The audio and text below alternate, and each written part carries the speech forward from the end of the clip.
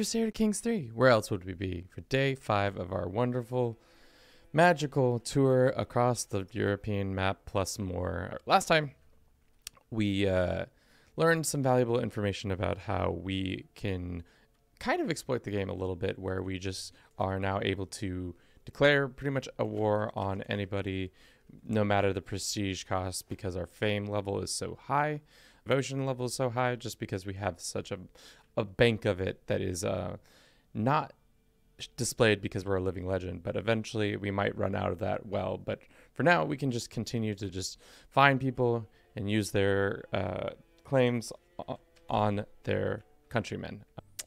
Domain or our vassal limit, so that's going to be an interesting thing we have to keep going back to the well. So it's, I think our idea of only forcing current vassals to gain more land is probably smarter, because right now we have too much land. The issue I'm mostly running into is just how we could be a little bit more efficient. It'd be really helpful if we had the AI be a little bit more aggressive for us on our behalf. That would have been nice, especially because I feel like that, or maybe the better way in the future, if you're doing this, is just to constantly be converting to the right faith that the zone you're moving into. Like, be Catholic to conquer all the Catholic areas so that you can vassalize them, or do something of that ilk. Start answering questions that nobody actually asked. Be like, oh yeah, my favorite food is Mexican food. I would, if I had to not eat any other food ever again, I would eat Mexican food. That's a good question, James.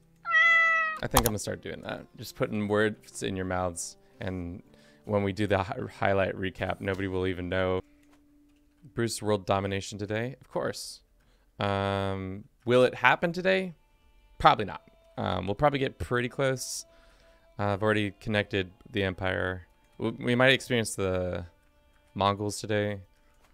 I might also just say screw it on the Iberian foothold, because they're taking forever to get this to the opportunity phase. Lots of people in this country are constantly seeking my indulgences now. And I think it's for the majority of the people who are doing it are the low-tiered people. The people who are, yeah.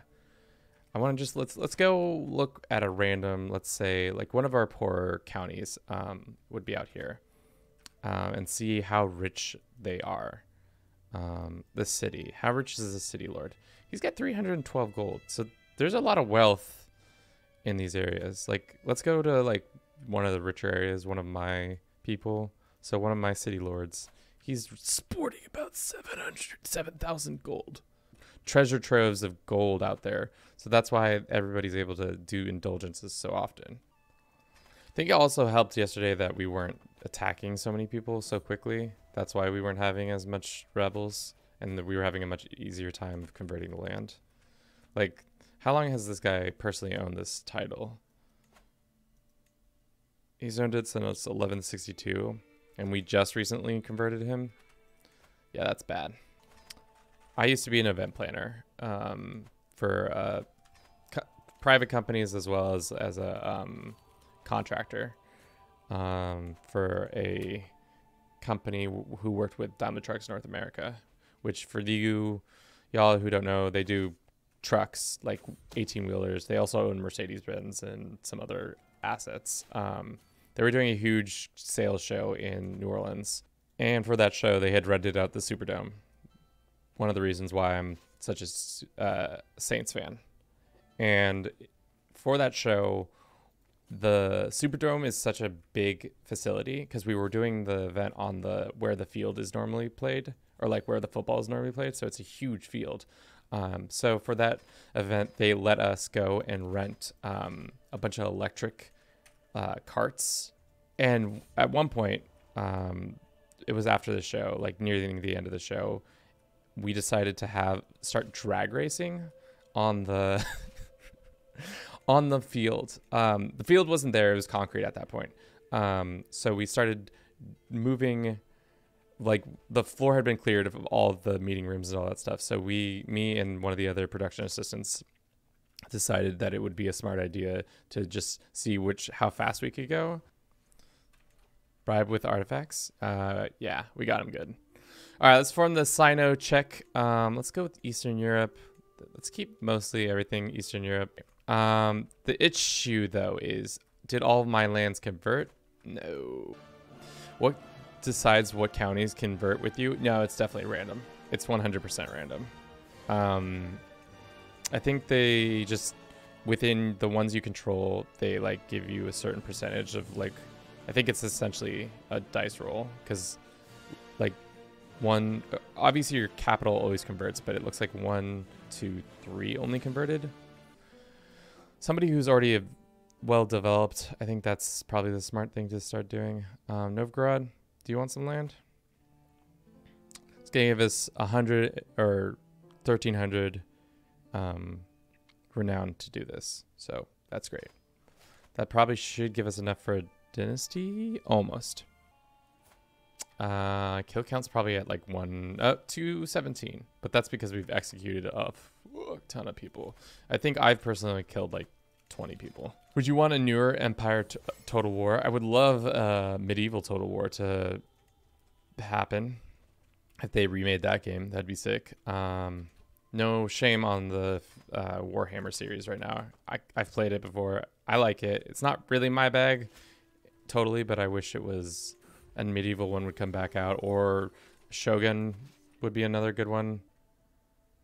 It's looking a lot pinker. You love to see it. It'd be better if some of these lands were getting consolidated by somebody else, but you know, what are you gonna do? He just wants to spend his last couple of years in peace. No peace for you, my man. All it is more rebels. He's got 26,000 troops, so like, the AI is smart enough to like fight off people. He'll be fine. This is it's called the AI shuffle, where they move around and actually don't accomplish anything. They just kind of move space to space to space. Seems to be a common occurrence that's going on right now. To the Great Hall. He's good enough. Good enough for government work. And that's what he's going to be doing for the rest of his life. A lot of government work. Lots of government work. Not Navarra. This one, that one, this one. This one, this one, this one. And I think that's it. And we're going to get 1,600 stuff. Great. If you conquer the world, you should totally get Lingua Franca. Thing has already got Lingua Franca, so we don't need to worry about that. But yeah, it should happen in theory. If that's how I'll know I've conquered the world. Actually, I'm pretty sure that's how that's going to come down. It's not like a world conquest until you have Lingua Franca. Ever did a campaign to take counties with all the same terrain type? No, because I'm crazy, but I'm not that crazy. I've done ones where like we did the Roman outline. That one was the one I think that compared to this one, that one was probably more mind-numbing, because essentially I said the rule was that you could only take the coastline of the lands. You guys don't know how much time I put into making these time lapses sometimes. I feel like y'all appreciate it, but you don't appreciate it. Like some of them, like initially when I did all the All Republic one, that one nearly broke me. You need interns. What I really need to do is just like learn how to mod, because that would actually fix a lot of the like simple issues. Then I could just go in the back end and be like, create kingdom with X amount of, or this factor. I feel like people underestimate how hard it is to conquer the world in CK3. I think it can be, I think people just also, it's not only that they underestimate, they also kind of just don't give it as much credence, because they're like, well, I know I can do it because I get that strong and I can start steamrolling, but they never really do it because they like, it's time consuming. Please revoke it. Lock. I've done goofed up. I've done goofed up big time. I've done goofed up this time. Yep.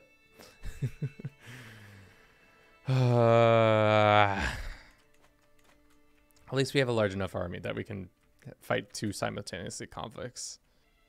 What do you think your greatest achievement in TK3 is? I would say Roman Outline was one of my greater achievements, and then the university tour. I liked that campaign where I went around and I got all 13 universities across the world and developed them up, each of those provinces to have 40 development.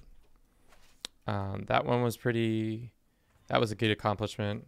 Also Crusader state hopping. I don't know if it was like I don't know if it was my idea originally. Obviously it probably was like read it somewhere on the subreddit ages ago, and then me doing that again. I really liked that one. But those are probably the couple of... So wild. So very wild. This campaign. We're just... I don't know, man. The game is... We've pushed the game into a level of that it should not be played this way. This is definitely not the maker's intention to ever get this far and have this much army and have this much gold and have this much, like... It's just like, clearly we're seeing the edge of the game. We've really pushed it to that point now, that especially with not being able to like spread that easily, the AI is constantly working against us. Like our own AI is working against, trying to expand on their own. And just like, I think we've had the similar discussion over the last 7 streams where we just talk about how there's just not enough late game content. Like, we're not going to make it to 1300, I don't think, because we're going to be done by then, and by then there's no point to get to 14, another 152 years. Obviously we'd find workarounds eventually, but I think for right now this game needs more unsettled life.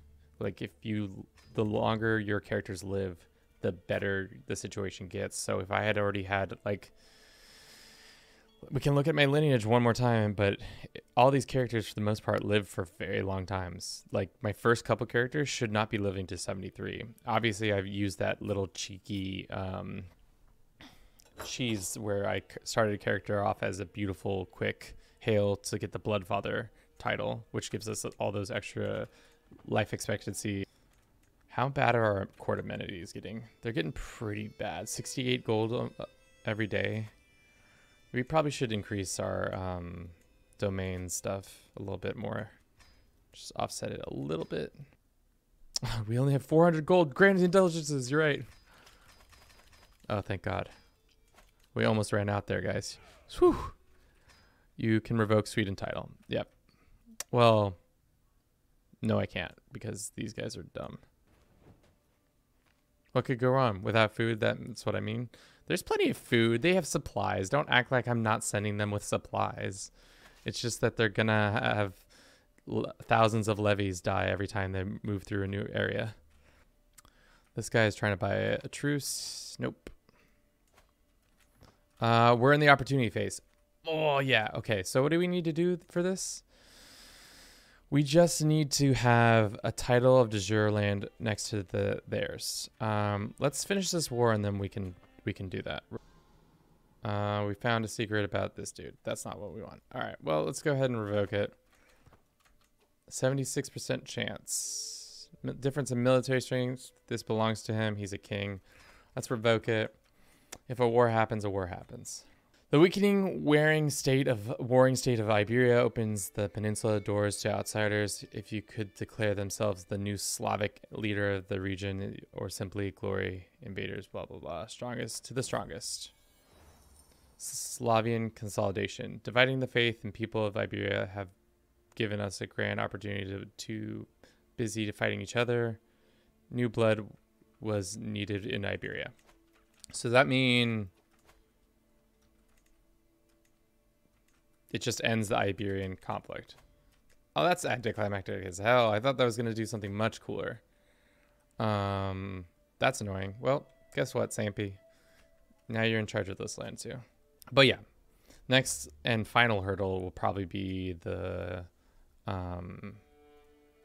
lovely Mongols whenever they deign to show their faces. I think they won't show till 1220 probably. Thank you so much for watching. I hope you enjoyed this. Don't forget to comment, like, and subscribe. If you're on Twitch, follow us. We're almost have affiliate. That should probably happen hopefully this week. And with that, I say achoo.